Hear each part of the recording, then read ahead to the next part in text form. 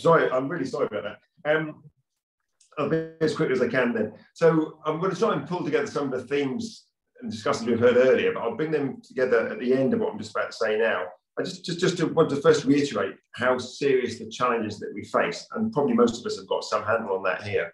We've signed up to 1.5 to 2 degrees centigrade internationally, and the emphasis has been increasingly on 1.5 degrees centigrade because the impacts look pretty dire. The impacts are dire when people are dying at 1.1 degrees centigrade, and that's why there's been a lot more emphasis now on this 1.5, at least in terms of what we should be aiming for.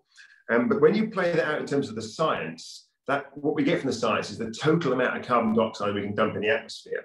And to give us a 50-50 chance of 1.5, that's about 400 billion tonnes, which I'll come back to in a second. And for well below 2 degrees centigrade, it's about double that, 800 billion tonnes. That sounds like a lot, but 400 billion tonnes is slightly under 10 years of current emissions, and even 800 billion tonnes is just 20 years. We're currently using up the carbon budget at about 1% a month for 1.5 degrees centigrade. 1% every month. That means so far this year, we've used up 10% of the carbon budget that's left for 1.5 degrees centigrade. So if you play out just the arithmetic from the Intergovernmental Panel on Climate Change Science, just the standard arithmetic, nothing fancy in this, no politics really in this. What you look at then is that the wealthy parts of the world need to be zero emissions, and this is principally from fossil fuels, zero fossil fuel use, by 2030 to 2035. And the poorer nations have about 10 or 15 years leeway on that, probably 2040 to 2050 at the very latest. And that does tell us something actually straight away about this concept of offsetting someone spoke about earlier. Under that sort of framing, every sector is going to be up against the wall. It's going to be incredibly difficult to get anywhere near this, but I think doable. But we will not have surplus capacity for people to offset elsewhere in another sector, or indeed elsewhere for another country. Offsetting just leaves business as usual, essentially unchanged. And so offsetting in this world, in a 1.5 2 degrees centigrade world, offsetting is part of the problem. So let's now sort of roll back from that and think about, well, what would we have to do then? And there's been some discussion already of what to deliver on this. We've had 30 years of failure so far, and tweaking the business as usual model we have today with carbon markets, with future technologies and so forth, is not going to get us anywhere near the carbon budgets that we now face. We face a Marshall-style rollout of low and zero carbon technologies. Those technologies being things like the retrofitting of our houses, public transport, massive electrification. It's much less the sort of sexy end of it, like lots and lots of big, powerful EVs or lots of future carbon dioxide removal. It's much more the sort of almost the grunt technologies that allow us to live well in our lives today. But that in itself will never be sufficient. We've left it so late, technology cannot deliver it in isolation. It's a prerequisite, but not enough. We also need profound shifts in the socioeconomic structure that we have today. I mean, Anne previously pointed this out. And this is about shifting the wealth and the resources, the labour and the resources from the relatively few of us who've done remarkably well at the system, the high emitters, not just the billionaires, people like myself here, removing the resources and labour from that currently furnish the luxuries of people like me to help us make this transition in infrastructure. So it's not the old take from the rich, give to the poor. It's the argument of take from those of us who are very high emitters and consumers of material goods and use that labour resources to transform our physical infrastructure to be in line with 1.5 degrees centigrade. So this is a huge challenge. What would it look like? If we start to sketch that out, what are we talking about? Well, these are just some examples. A quick thinking about this. A moratorium on airport expansion. Maybe an 80% cut in all air travel by 2030, a 50% cut by 2025. No more internal combustion engine cars by 2025.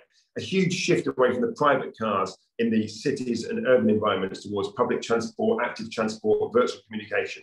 Maybe in the rural environment, you're thinking about EVs, but a rental model rather than an ownership model. A retrofit of existing homes, but not just a pilot scheme, actually rolling this out en masse, street by street.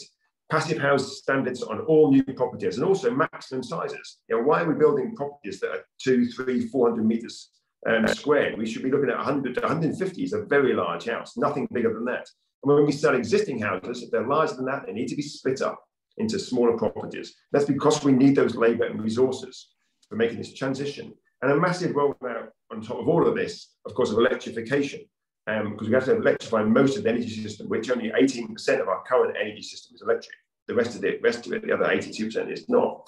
There are huge costs associated with this, but that's why this reallocation is really important. But the next part, well, how on earth do you get political momentum for this? This is just, this is a bit like Anne was saying, this is a revolutionary shift in the norms that we have today. I don't think it's quite so hard to get people behind this if we're more honest about this challenge with them. The majority of people who respond to climate change will be better off. There'll be lots of high quality, secure jobs for the next 20 years doing this, doing the retrofit, doing the physical infrastructure. There'll be improvements in air qualities in our urban cities and so forth, particularly around areas where there's lots of roads. There'll be affordable heating in homes for all those people that are now in fuel poverty. That's not just the poor, that includes the median and the medium income people in the UK now. The countries would be, the towns would be quieter, our cities would have more areas for green space and for parks and so forth, for our kids and so forth, all of those sort of things there. But of course, who will pay for that huge shift, for the cost for this? And that's where this shift in the labour is really important. So we know what to do in this, and we know that most people will be better off from doing this. Good jobs, great air, affordable housing, and decent public transport. But a small group of us will have to go through significant sacrifice in our material well-being.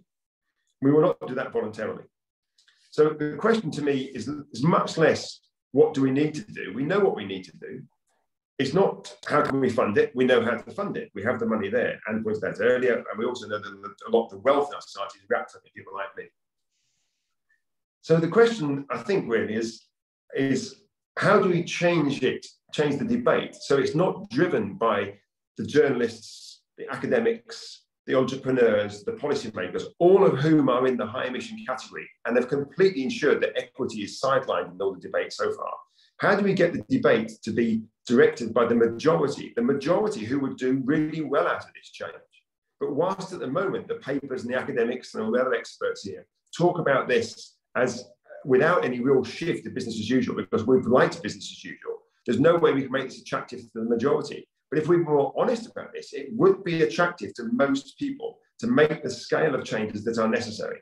But whilst the debate is dominated by this small elite group, and I don't mean the climate deniers here, I mean the mitigation deniers, those of us who do not want to put in place the scale of challenge that's necessary, because it would mean fundamental changes to our lives. So if we could address that part of it, actually, I don't think we're that far away from some sort of social and technical tipping points that could move us towards delivering, probably struggling with 1.5, but certainly heading towards well below 2 degrees centigrade.